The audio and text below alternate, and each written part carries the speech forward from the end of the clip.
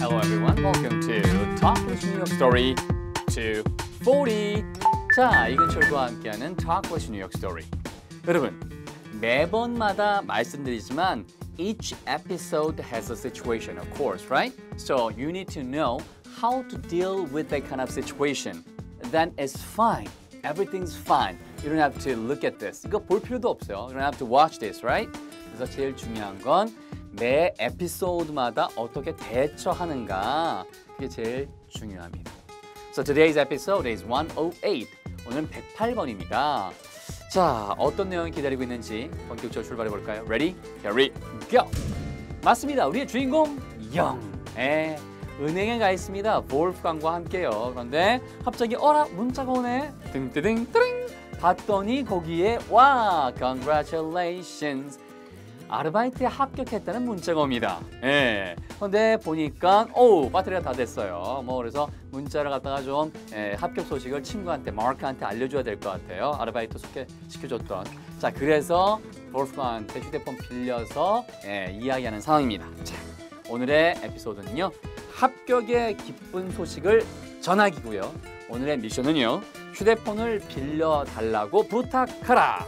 요거 아시는 분들은 더 이상 강의 보실 필요 없습니다. 오늘은요. 자, 살짝 아리까리하다. 요거 표준 아닌가요? 잘 모르겠다. 라고 하시는 분들은 stay with me. Here we go.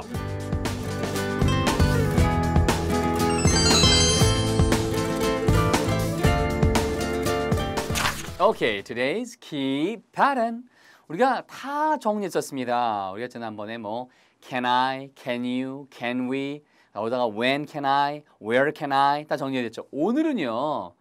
공손한 표현 중에서 정말로 would you 해주실 수 있겠어요의 느낌이 있겠어요의 느낌이 would you가 되겠습니다. would you, would you, would you. 그렇죠? 그래서 would you lend me 나한테 빌려줄 수 있어요? would you lend me your phone?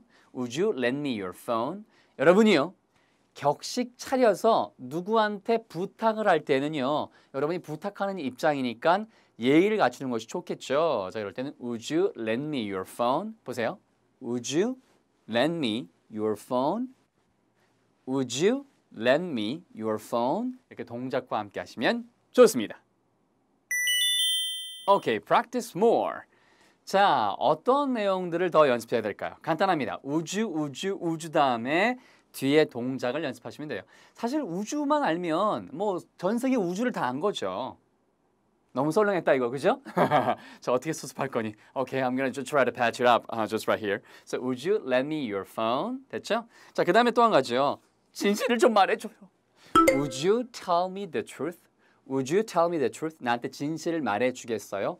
Would you tell me? Would you tell me? Tell me. Would you tell me the truth? 됐죠? 자, 두 번째는요.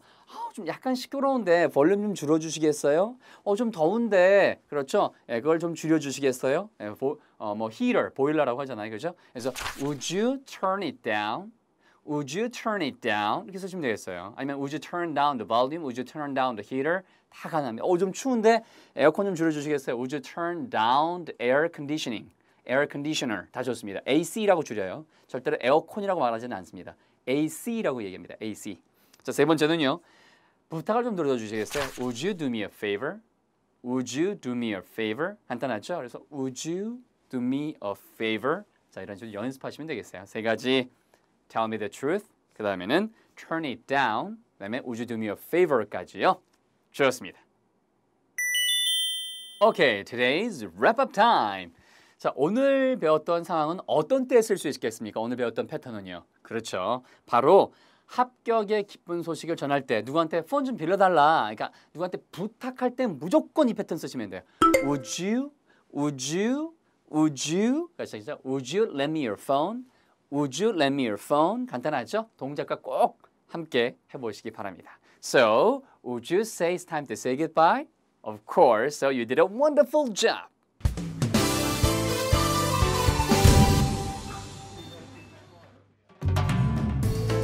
Okay, it's about the next episode. 자, part-time job, 아르바이트를 열심히 하고 있는 주인공 영. 사실 돈을 좀 받으려면 현금으로 받을 수 있겠지만 은행에서 이렇게 은행으로 송금을 해준다고 하네요. 자, 그러면 계좌를 만들어야 될 텐데 계좌를 어떻게 개설할까요? 다음 시간 어떤 내용들이 오가는지 꼭 기대해 주세요. Hope to see you soon.